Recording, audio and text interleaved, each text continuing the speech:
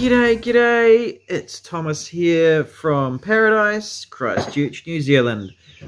Although the weather is pretty manky today. I've got a rather special engine here that's been beautifully made, beautifully rebuilt really, by Matt over at Steam 212 Degrees.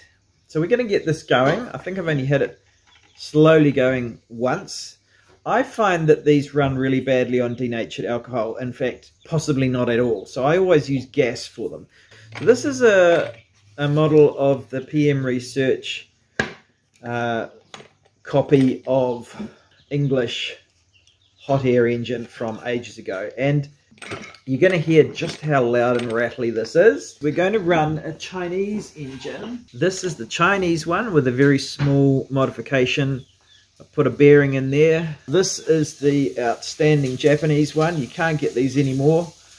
This is the silent engine, so beautifully made. This is the German one. Yep, so you've probably seen plenty of these. Bohm, Germany's most popular, the HB14 Heißluft machine. Really pretty, almost engines as art kind of a thing.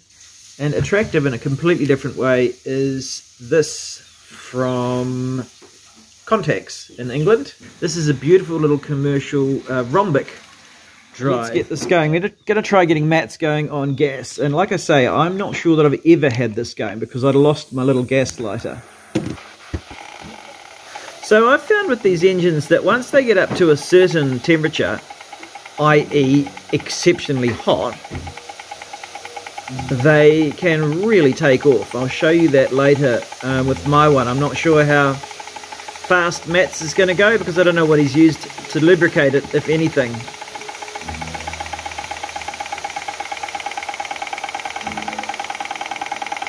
Yeah, it's coming up to heat now. So there's something that Matt does with his engines that just make them look so solid, you know. I think it's this beautiful metal base.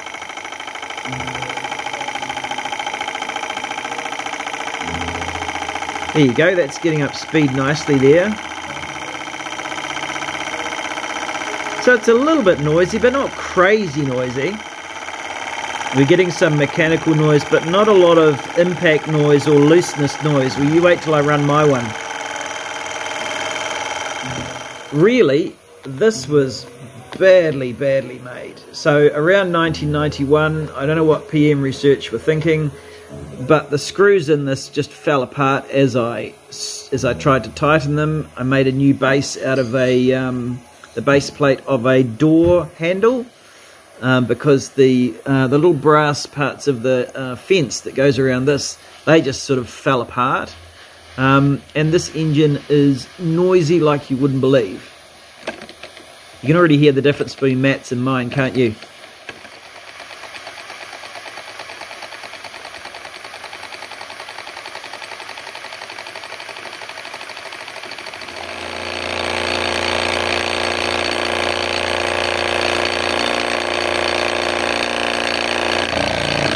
Whoa. That is just crazy, isn't it?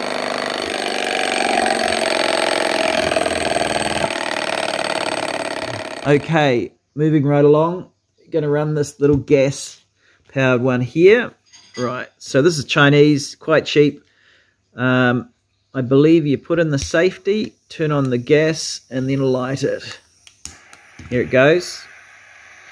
Okay, we're going to run this without the generator to begin with, without that switched on. So, really quite nicely made. The linkage here is called Ross yoke, and the benefit of the Ross yoke linkage, if you think about the pistons and the displacer piston in here, almost the conrod is almost straight. It's not going around, you know what I mean? So these pistons are not getting forces at an angle.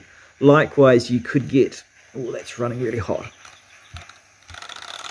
Likewise, you could get a,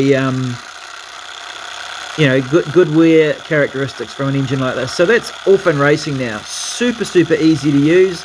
I haven't filled this up with gas for months and months. It's got a little, it's driving the generator and the fan over here. We're just going to turn that generator on.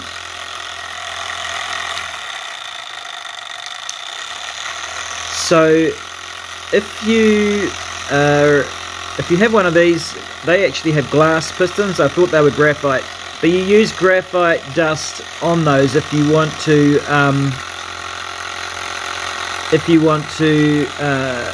lubricate those pistons. They generally don't need it, but a bit of graphite dust can get you 10% more speed. I'm really impressed with this engine. It's branded Enjomor. You can get it at Engine DIY, stirlingkit.com, and other retail. It's just a very comprehensive quality unit with a number of tiny ball bearings. What do you think of that, guys? I think that's really impressive. Just behind there you can see a little ball bearing. That wasn't there. There was a kind of a wide hole there, and they used to rattle like an absolute bastard. Okay, put some myths into this beautiful Bohm engine over here. These are a really mass-produced engine. Like a BMW, they are mass-produced. They're going to work well. You're not going to have any problems with your Bohm engine. They do need a little bit of care. I think at the same time we're going to light our little English engine. It's a Stirling engine with a rhombic linkage, quite a rare linkage. This is another linkage which, like the Ross yoke, allows the pistons to have a very shallow angle to the conrod. In fact, the angle on this is 0, and it also, so it keeps that angle parallel, and it also follows the theoretical expansion cycles really well. Okay, Bohm likes a drop of WD-40. Doesn't have to have it, but likes it.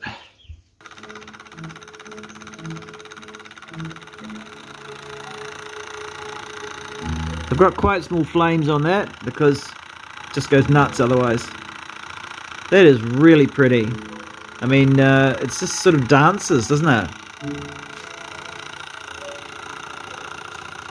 Let's get this little English one going. England versus Germany. It's like World War II, isn't it? Well, and yet not really exactly like World War II. I'll give you that. Okay, there we go.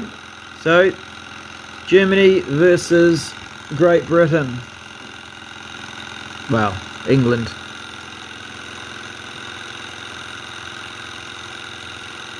Now we're just going to stop this to hear the English one. Very quiet. Of course, it's not running very fast yet. It's away, and the Bohm's still working really well over there behind it.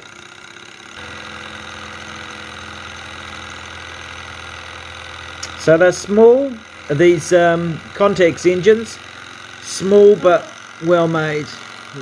So this is an engine from maybe 10 years ago. Beautifully made engine. I have another video of this engine. It is practically silent. Very, very beautifully made in Japan by an expert in the craft of casting. So I usually run a little bit of WD-40 in that, and I usually run this on gas. Comes with its own meths burner if you want to use that, and I think I've overfilled my gas torch.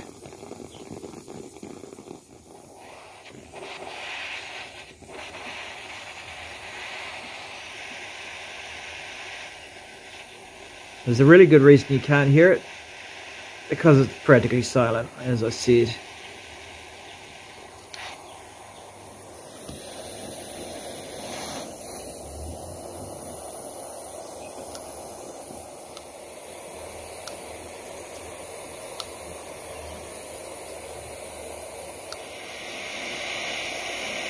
and just going nuts at the moment. The speed is really fast.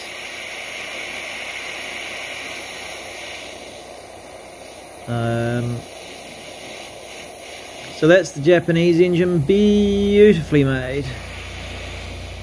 Finally, we're going to run an engine that is not a Stirling cycle engine. These are all Stirling cycle engines, different methods. The Stirling cycle is a closed system. The air is shuttled back and forth and is heated and cooled, and is not open to the outside air. This tiny engine is open to the outside air. It's a Manson engine, and part of its stroke involves equalizing through a valve in the cylinder. Manson guy's engine with tungsten. It's using a tungsten coating, tungsten disulfide or something like that. This is quite a fast engine. I don't know what kind of power it makes, but it's much faster than its little brethren behind us here. Much quicker than that. Uses no, doesn't, needs no lubrication at all. Let's get that going. So another weird thing about this engine, it will quite happily go in either direction. So 3 moving parts: displacer, piston assembly, conrod, flywheel. 3 moving parts on this, and it works equally well either way.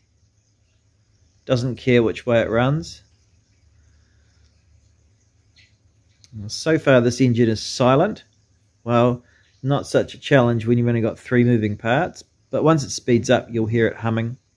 So it's possibly not the most interesting engine to watch, but it is interesting to try and figure out that cycle, the Manson cycle. And if you hush down everything else in the room, you can hear this valve chuffing away in this engine, but it's a very quiet thing to hear. I really enjoy running the engines and sharing them with you people. Please do consider liking. It's actually quite important to press the like button on videos so that YouTube knows to show them. Press the subscribe button. Also really helps me get the videos out there. It doesn't mean to say you're going to necessarily get notified unless you press the notify button as well. There's all the brass and steel ones running together. The Bohm engine and the 2 Kontax motors.